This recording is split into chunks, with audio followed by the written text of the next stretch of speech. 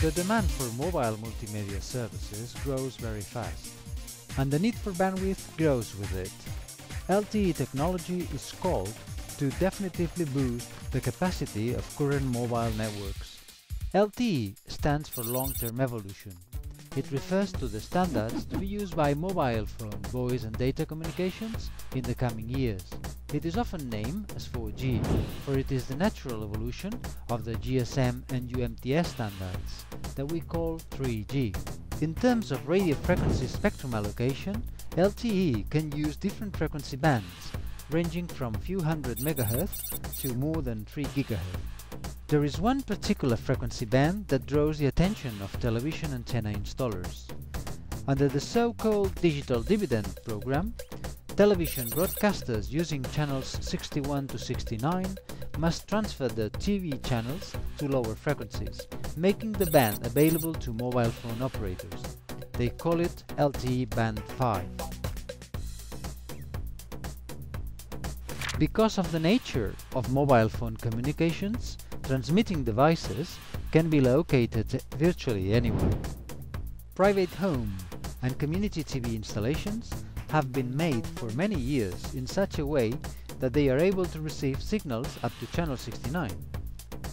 This means that they cover part of the band that today's cellular phones will be using, and therefore interference problems resulting from proximity to base stations or mobile phone handsets are to be expected.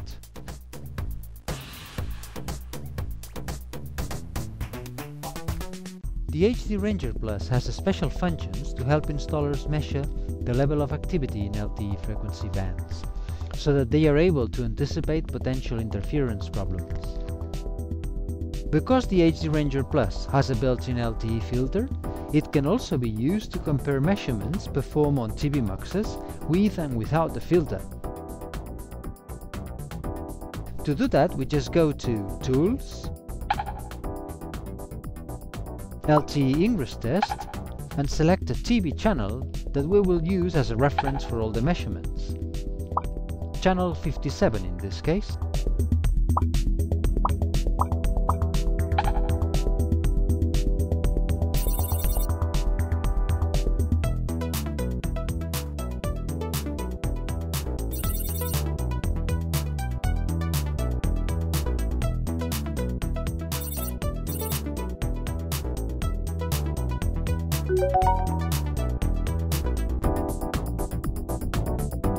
With the filter set to off position, we wait for a few seconds to make sure that we take into account the effect of the changing LTE transmissions.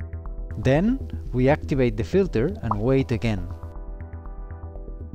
If the measurements improve when the filter is set to on, it means that LTE filters should be recommended for that particular installation.